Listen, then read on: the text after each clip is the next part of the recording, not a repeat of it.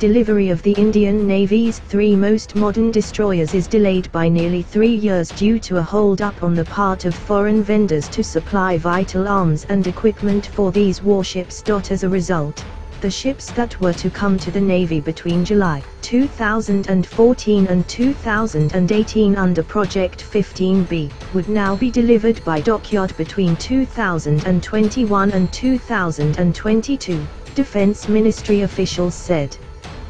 The first 2 ships, to be named INS Visakhapatnam and INS Mormugao on commissioning, were released into the water in April 2015 and September 2016, respectively.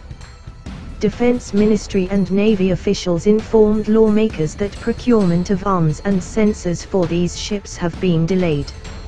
According to the Navy's Rs 29,300 crore contract with the Mazgaon dockyard, the 4 ships under Project 15B were to be delivered between 2014 and 2018.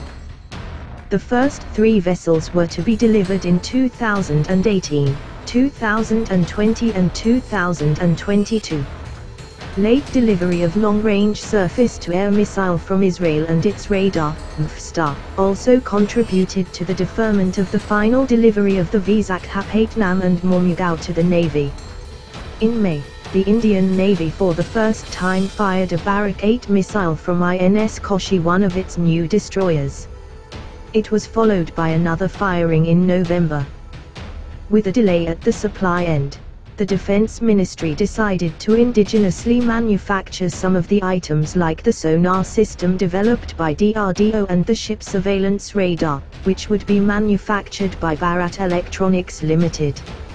A decision has also been taken to manufacture the main gun of these ships in India, after Italian company Ottomelera was barred from supplying guns to the Navy because of the VIP helicopter scam that involved its parent company Finmeccanica. Thanks for watching.